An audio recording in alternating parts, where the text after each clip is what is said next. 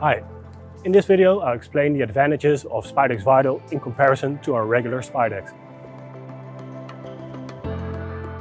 When you receive a bottle of Spidex Vital and you open it, you'll see that the appearance of Spidex Vital is different. They are white instead of red. And this is due to the fact that we have started rearing Phytoseiulus under altered conditions.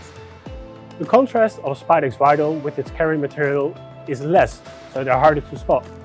And also because Spidex Vital is well fed during logistics, they tend to stay more inside the carrier material instead of accumulating in the bottleneck.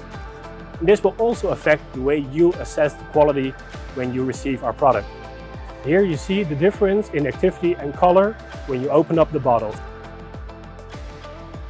The added value for you is an increased impact on spider mites. So you improve your spider mite control program.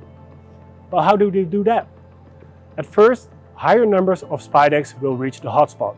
Because they have more energy, they will be able to reach the hotspots faster and in higher numbers. Second, fecundity. During transport, they already start ripening their eggs. And as soon as they are released in the crop, they start depositing those eggs. And those young predatory mites, they will add to their already existing population. And third is the proof of predation.